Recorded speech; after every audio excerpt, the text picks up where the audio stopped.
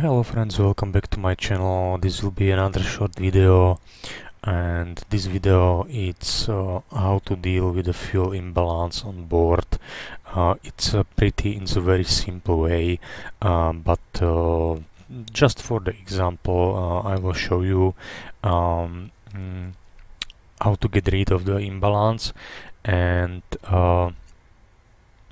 what is behind the fuel imbalance. Imagine that you have the first flight in the morning of the airplane. So airplane was grounded overnight, or let's say it was flying all the night, for example for night charters or something like that, and you are performing the first flight. Always and the biggest companies have the engine monitoring program, and this engine monitoring program means that they are trying to find with statistical method which engine is reliable and which engine is not reliable, or let's say should have some troubles or problems in the future. So maybe additional maintenance check will be good to perform. And yeah, basically that's it. And this engine monitoring program, it's let's say for example when you are applying for EDTP flight, ETOPS flights, okay, so it's crucial to have it and to prove it into your civil aviation authorities. And so you have engine monitoring report point, okay, report form. Okay, so what does it means? You have to have the airplane in constant level flight, okay, and you don't care about the speed. So you will disconnect the auto throttle, and now when auto throttle is disconnected, you will put the engine parameters on lower DU, and you will write all the numbers. For example, you will write that you are flight level 340, speed is 0.738, Mach 0.738, and indicated 254. That's okay. And as well there are some additional informations, but you copy all the informations which is depicted right over here. So that means that N1, EGT, fuel flow, N2, oil pressure, oil temperature, oil quantity, vibrations of the engines, okay. And once you have completed this step procedure, so you may reconnect the auto throttle, and you may continue and you may blank the lower display unit. In case you have the failure, it will automatically pops up. So and now as you can see, all of in real life, but it I will hardly expect that on flight simulator you have fuel imbalance, okay. So I will put it intentionally into the fuel imbalance because in real life, for example, as you can see right now, our fuel flow it's approximately 1100 kilograms per one engine per 1 hour, okay. So this is our fuel flow, but in real life the fuel flow it's not exact the same numbers as you can see here on flight simulator, and may deviate within 100 kilograms plus or minus. So that means that if you have a long flight, the crews are very well aware of this fact, and the fuel imbalance it's the daily issue. So it's nothing, approximately nothing special. So and when the fuel imbalance occur, the fuel imbalance occur on Boeing 737 when you have in one tank less than 450 kilograms comparing to the another main tank, okay. And so it's related to the main tanks, okay.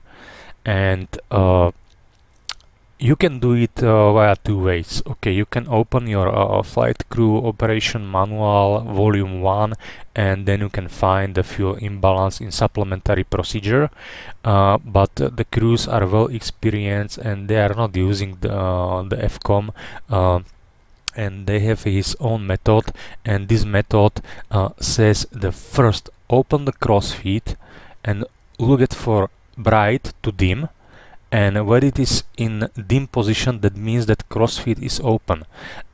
If you have it in the bright position, that means that something with the valve it's not correct, and you are not allowed to make this supplementary procedure. So open the crossfeed, check it from bright to dim, and when it is dim, the valve is in correct position.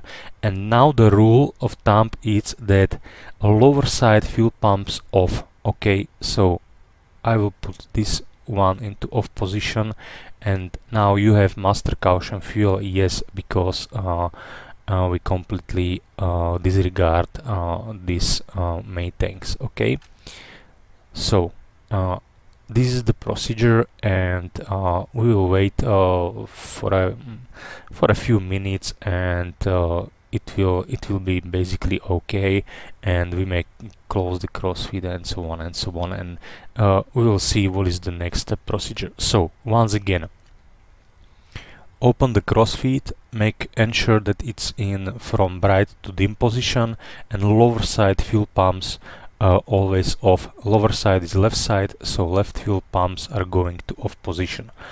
Okay, and now as we are waiting for imbalance completed, so I will tell you that I'm just performing the flight from Kristiansand to Bristol airport, and I have the unpleasant situation from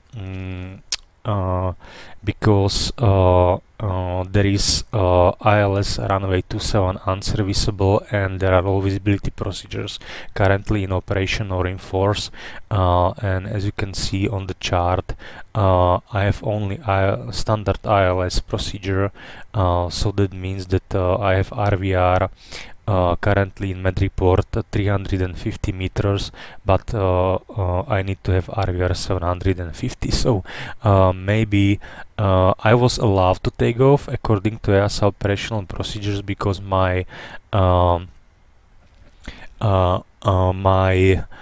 destination alternate airport has clearly stated in METAR and TAF as well, that 1 hour prior our arrival and 1 hour after arrival we have meteorological conditions for non-precision approach, so I was allowed to take off, and we will see. We have some fuel for holding. For example, we can pick up the Kempton VOR like this one, and we can see that we have holding fuel available for 1 hour and 16 minutes. So in this case we can wait for example for 30 or 40 minutes, and we'll see how it looks like.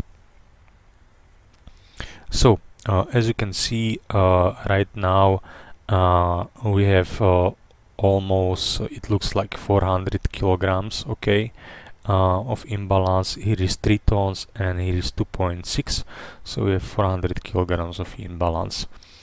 So I will split the video in order not to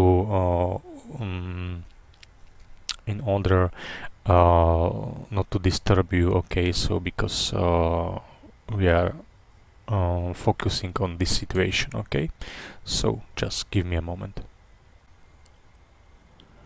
So okay guys, now you can see that the situation improves, we get rid of the imbalance, so we have perfectly correct numbers on main tank number 1 and main tank number 2. So what is the next procedure? The next procedure is always first of all switch on the fuel pumps, but do not hurry and wait for the lights extinguish. Okay, this is very crucial and important in order not to shut down the engine in flight. And then you close the cross bleed. Okay, if the cross bleed fails, for example, you have it in closed position and it's illuminated bright, that's the QRH procedure, and that means that it's failed open in fail open position. So that means that you have to disconnect the auto throttle and adjust thrust levers in order to get rid of any possible imbalances. And what are the crew procedure, or some kind of remember that you are imbalancing fuel, and do not forget about it. It's to put your checklist between the thrust levers. Okay, so this is from real life. So that's it. I hope you liked the video, and see you next time soon. So cross fingers to me to land at the Bristol airport. Thank you very much for watching. Have a nice day. Bye bye.